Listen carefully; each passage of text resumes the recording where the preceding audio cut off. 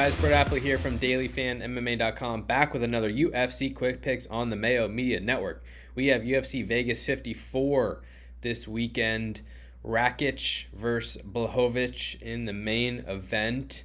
Only 11 fights on the slate, which provides an interesting dynamic coming off 14 fights in our last event.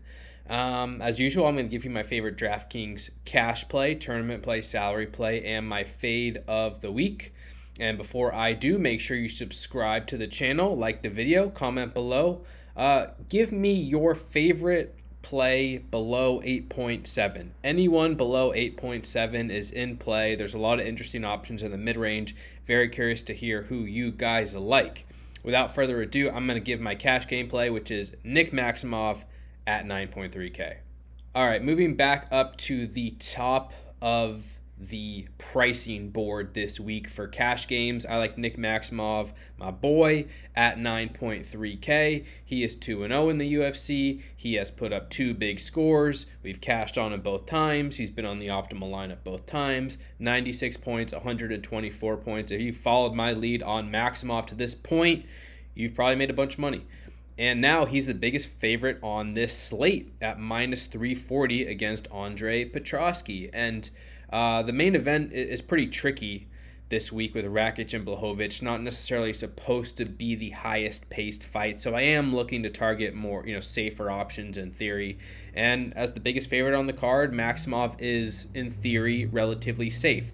He also has a wrestling-based style, which scores very, very well on DraftKings, and he is very willing to attempt takedowns in volume. In his first 2 UFC fights, he's attempted 15 and 16 takedowns, coming off a division record 11 takedowns against Punahele Soriano, who many thought could not be taken down. I think it just shows Nick's upside in general. And in this particular matchup, he's going against a Division I wrestler in Andre Petroski, someone who does have a grappling background, someone who I do think can test him in certain ways. The problem is Petroski isn't a very dynamic striker, and Petroski doesn't have the best cardio.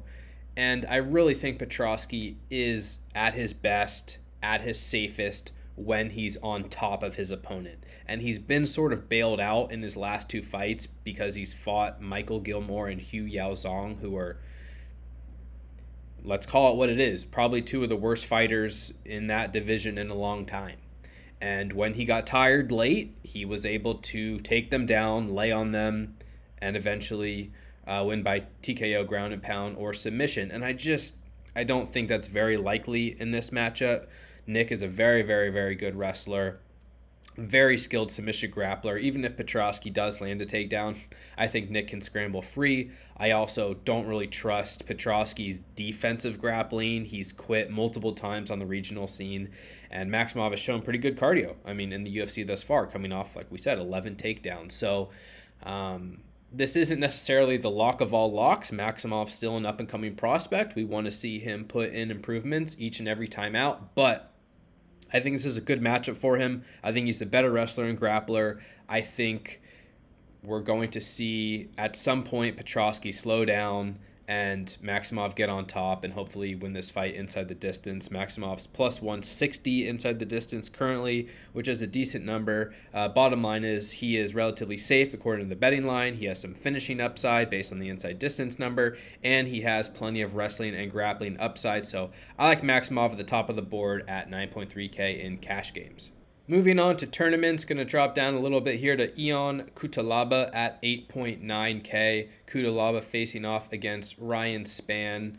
Cutelaba is minus 225 to win, and I think he has early finishing upside in this matchup. Again, nothing's a lock here, but I think Cutelaba is very dangerous, and I really don't trust Spann's anything, especially his durability. And let me pull up his total pro fight record, because his submission numbers are always really interesting to me. This is a guy who is 19-7 professionally, and he has earned, of those 19 pro wins, let's see, 11 have come by submission. But I think he's like a blue belt in jiu-jitsu, and almost all of these submission wins are by guillotine.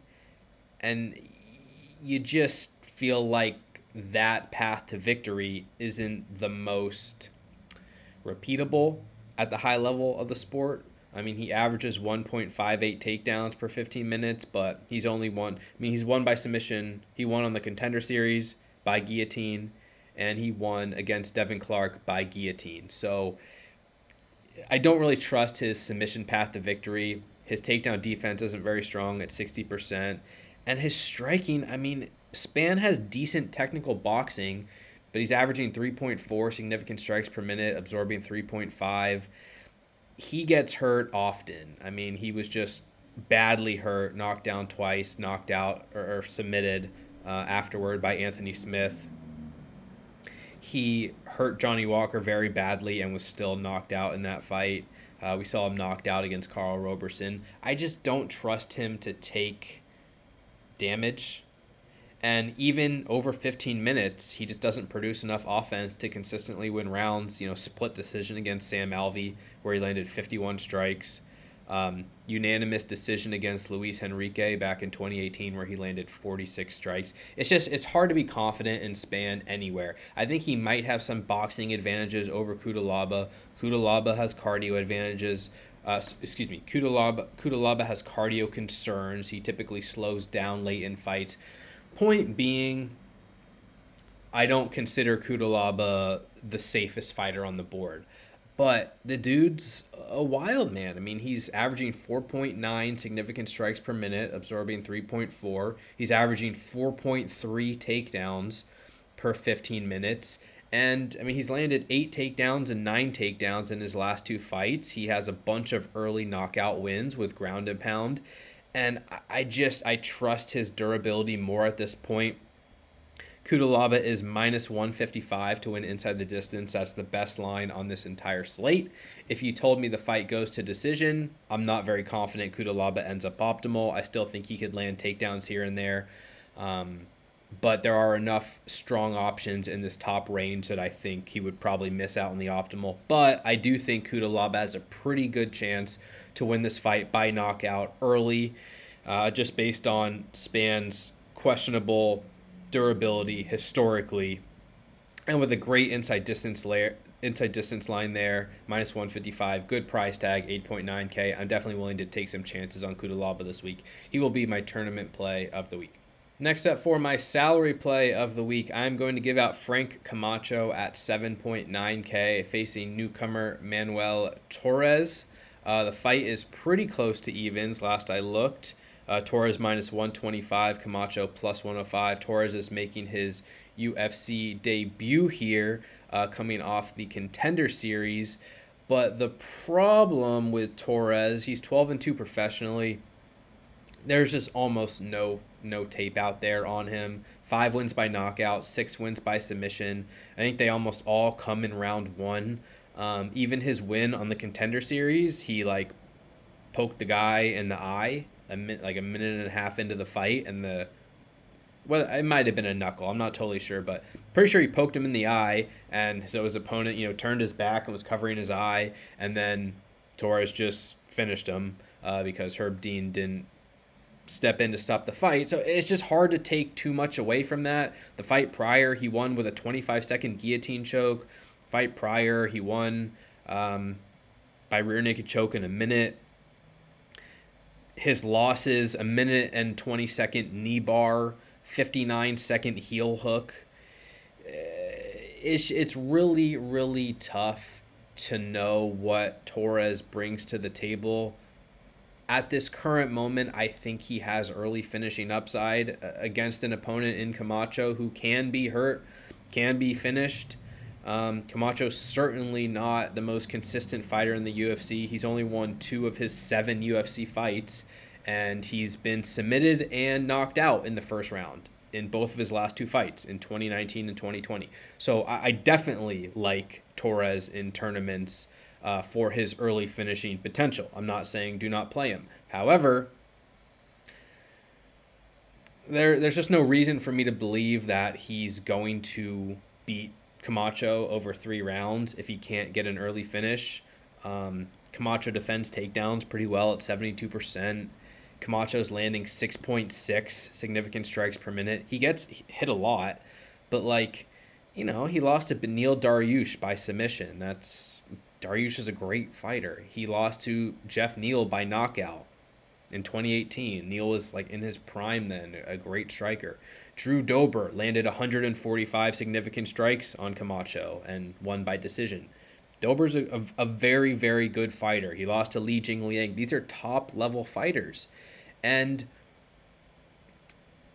there's no way for me to assume that if Torres cannot get that 2-minute stoppage, that he wins the fight at all. Camacho fights at such a high pace. He has judo in his game, 1.17 takedowns landed per 15 minutes. I think this fight's pretty likely to end inside the distance one way or the other. It's officially minus 260 ends inside the distance.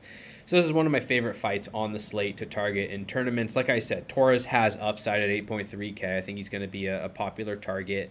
But for 7.9K, below the mid-range, I like Camacho. He's going to have a dangerous first couple minutes, but I really think if he can survive, he's going to turn the tide, press on this young kid, throw strikes at a high volume, tire him out, and probably get a finish. So one way or the other, I like this fight. I think both sides have high upside, and I lean toward Camacho being the fighter who's competed many times in the UFC, has gone the distance many times, has fought very good competition, and he will be my salary play of the week. Finally, my fade of the week. Wow, this is really tough, and I totally butchered it last week with Godinez, and when you miss a fighter that badly, all you got to do is give her props, right? She went out there and landed a ton of takedowns, ended up on the optimal lineup, and props to her. I should have given out Norma Dumont. It's just tough because all these fighters have paths to victory. All these fighters that I'm looking at least in terms of my fades of the week, they're favored to win. There's paths for them to end up on the optimal lineup, and it makes for a tough category, but that's why that's why we're doing this, right? And so I'm going to give out Katlyn Chookagian this week, mostly by default, because I think Maximov has finishing upside. I think Davy Grant can win by knockout. Tyra has a lot of early grappling upside. Kudalaba, we already talked about. Jake Hadley, probably some of the best wrestling on this slate. Rakic is in the main event. So they're just, it's hard to pinpoint a fade of the week. And Katlyn Chookagian at 8.6K, I actually do think she has upside. Like I said with Godinez last week, who could wrestle. She went out there and wrestled very, very well, ended up in the optimal lineup. Chookagian's fighting Amanda Ribas, who has a questionable chin and has been hurt a couple times in the UFC. And Chookagian is not at all known for hurting her opponents, but would I be stunned if she went out there and knocked Ribas out? Not really. I wouldn't. So if you're playing 150 lineups, you're chasing large field tournaments, I don't actually think you have to fade Chookagian. She's going to be a decent contrarian option. The thing is, just how much exposure are we really going to get to her? She doesn't really have any paths to scoring points besides significant strikes.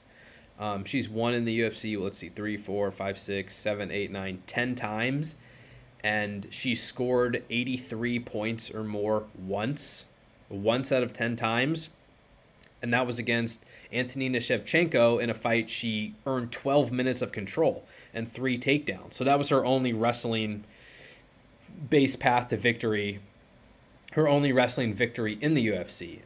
Against Amanda Ribas, who's a very, very good submission grappler, a pretty good wrestler, I don't think Chookagian is going to be grappling. Chookagian's going to have to defend takedowns, keep the fight standing, where she's a better striker at range. She can land strikes in volume. She loves those tennis sounds where she grunts, yells every time, key eyes every time she throws a punch. And she can land punches in volume, but just as an example, she beat Viviane Araújo. She landed 127 significant strikes, scored 82 points on DraftKings. At 8.6K, that's not enough. And despite what I said about maybe she can win inside the distance, maybe she can knock Amanda Ribas out, her inside distance line is very, very poor. she's plus 390 to win inside the distance. So on a slate with good options, it's just going to be hard for me to recommend any real exposure to Chookagian. I think she can definitely win a decision. I think she can, maybe she can hurt Ribas. She can land a bunch of strikes. But for her to score 100 plus fantasy points, she's really going to need to finish. Her odds don't indicate there's a great chance of that happening. There are other fighters in this range who I prefer. Therefore, Chookagian will be my fade of the week.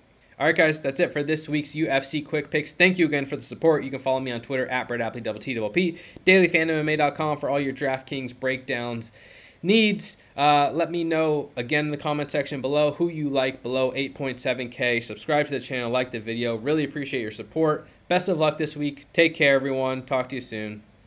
Peace.